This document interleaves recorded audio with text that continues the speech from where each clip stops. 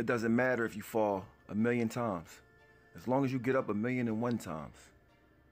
Everybody has a struggle. Everybody has a story. It's up to you to tell your own story. But this is my story. Well, who better to tell your story than yourself?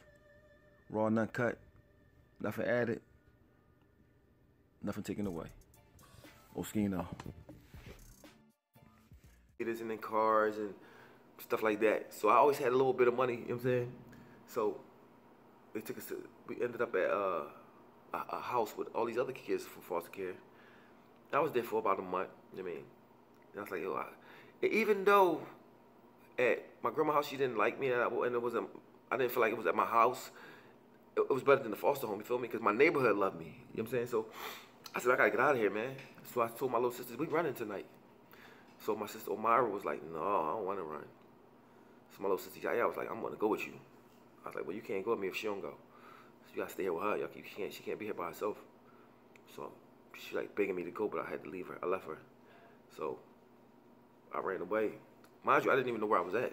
Cause I only knew my neighborhood. I only knew from Broad and Lehigh to 9th and Lehigh to about, I knew downtown, I knew Center City because we used to go down there and like breaking cars and stuff. Until about Germantown and Cheltenham is probably the farthest I've ever been in my life. So I knew that little square. You know what I mean? So I don't know where we was at. But anyway, I said if I could figure out how to find Broad Street, I could find home. You know what I'm saying? So I ran away, jumped out the window. I only had 3 pair of pants. I would put up my 3 pair of pants I had because I'm like, I'm not leaving my 3 pair of pants. That's all I got. You know what I'm saying? So, and that's the 3 pair of pants I accumulated while I was there. So I ran away and I was lost. And I started getting scared. Because I'm like, I shouldn't have ran because I don't know where I'm at. So I didn't know how to get back to where I ran from. So I was like, so I found the McDonald's. And I was asking the guy, where's Broad Street? Like, the guy in the McDonald's kept saying, like, well, who you with? Where your mom and them at? I'm like, they in the car, lying. She's like, well, bro, he wrote down on the paper, like, how to get to Broad Street, but I just really didn't understand it, so I just started walking. Then it turned nighttime. And I got scared, you know what I mean, because I was like, I'm lost. So I got in the back of a pickup truck, like, just to get rest. But I ended up falling asleep. I woke up, it was cold. I woke up, even though it was summertime, I woke up, it was cold, I guess, through the night. So now my nose running. So I get up, I see the kids going to school. So, you know, I'm walking to school, like, with them. So I'm asking people, where Broad Street at? Where Broad Street? So I finally found Broad Street, man. And it was like, for me finding Broad Street was like finding the promised land, you feel me? So I found Broad Street, and I was gonna jump the L jump, but I was scared. I mean, I was like, man, I don't want to got this far to Broad Street and then get locked up. So I just walked. I think I was like on 66 in Broad. So I had to walk. I walked to Broad and Lehigh. That's about, that's miles and miles and miles and miles and miles. I'm walking. But me knowing I knew where I was going the right direction. I didn't care how far it was. You mean? Because I know I was going the right direction. So I didn't get to my neighborhood that night. So I was going. So it took me about 2 days. 2 days. You know what I mean? And you know, I had like $2, so I had to stop at stores and got some potato chips and some juice and shit. Like, you know what I mean? So I get there.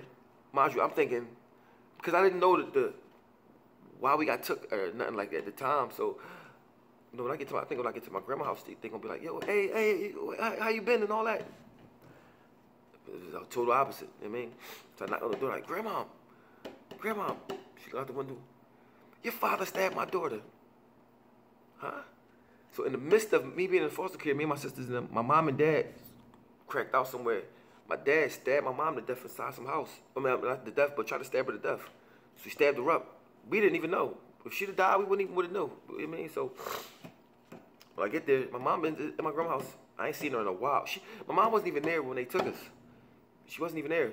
So she didn't see me in a long time. So when I came in there, I'm like, you know, what's up? Like, I was really worried about it. I was a mama's boy bad. I loved my mom a lot, man. You know what I mean? That's why I was kind of hurt that she just didn't, you know what I mean? But anyway, she in there, in the room that I used to sleep in, she in there, she got her leg up on a chair. All these stitches in it and everything. So I asked her, well, what happened? You know, your dad stabbed me up and he tried to kill me. And so wait, is he in jail? She said, no, he ain't in jail. I don't know where he at. I mean, that's, so, you know, I'm scared, whatever. I'm like, mind you, I'm 9 years old. So my brother right there too. So I said, after me and my mom finished having small talk, my grandma's like, you gotta go. So I was like, y'all gotta go where? She's like, y'all leave. So I looked at my mom like to see if she's gonna say something like, yo, make me not have to leave. She just looked down on the floor. So I had to leave. So I mean, I was like, damn. But I had a homie named Chalk, Dwayne Glover, rest in peace. When everything got bad, I go right to his house every time.